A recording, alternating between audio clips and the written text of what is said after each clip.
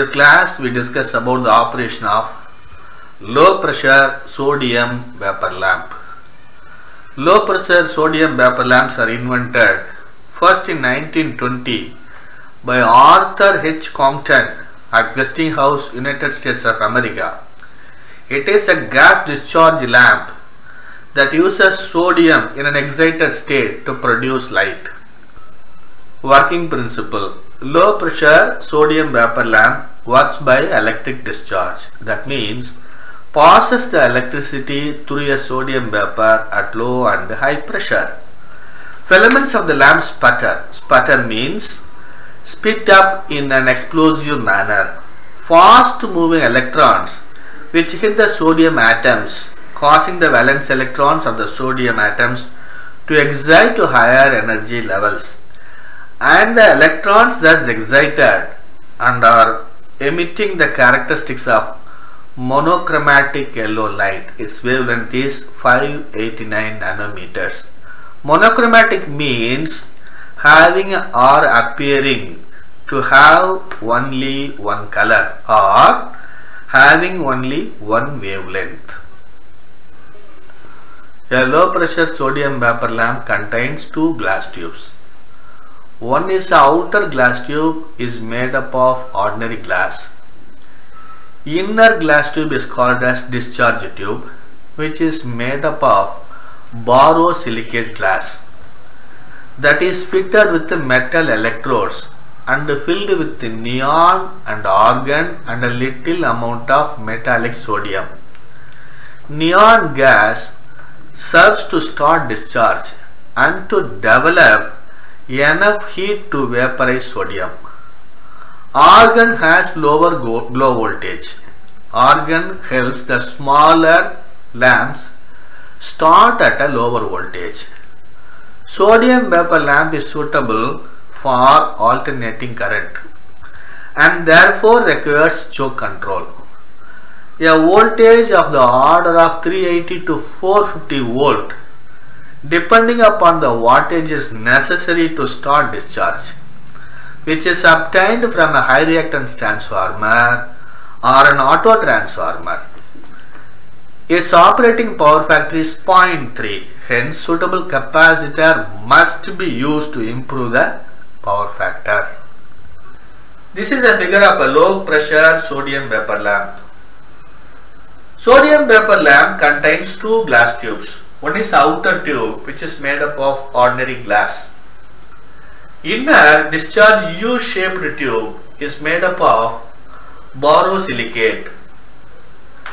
Inside the tube, two electrodes are fitted, and neon plus argon plus small amount of metallic sodium is also placed inside the discharge tube. Here neon is used to start the discharge. Sodium vapor lamps suitable only for AC supply. Hence we need a choke control. A choke is connected here. For starting, the sodium vapor lamp requires 350 to 480 volts. Hence we go for a high reactance transformer or auto transformer, which is used to heat the cathode. Hence it is called as cathode heating transformer. The operating power factor of a sodium vapor lamp is 0.3. To improve the power factor, a capacitor is connected across the supply. Now we see the operation of the sodium vapor lamp. And the lamp is not in operation. The sodium is usually in the form of solid, deposited on the side walls of the discharge tube. This is a discharge tube. The sodium is deposited on the walls of the discharge tube. When it is connected across the supply mains, that means we are giving a 230 volt 50 Hz supply, the discharge takes place in the neon gas and it gives red-orange glow.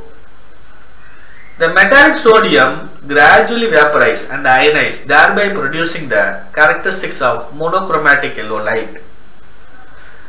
The lamp will come up to its rated light output approximately in 10 minutes. That is a major disadvantage of sodium vapor lamp.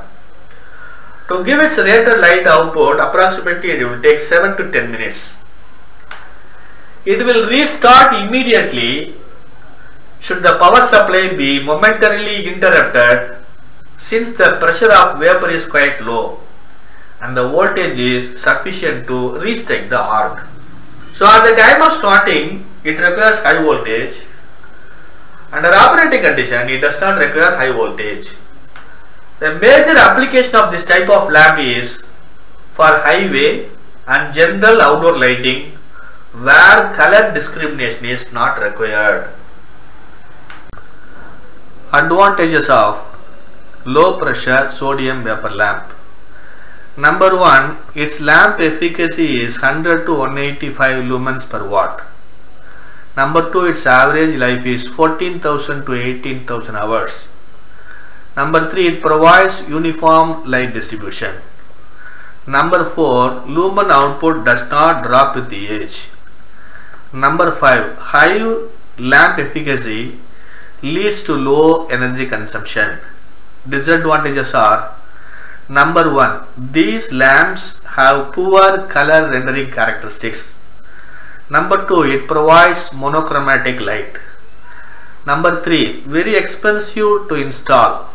Number 4, for attaining full brightness, it requires 7 to 10 minutes. Number 5, requires special disposal considerations. These are all the advantages and disadvantages of low pressure sodium vapor lamp. With this, I conclude my lecture. Thanks for listening.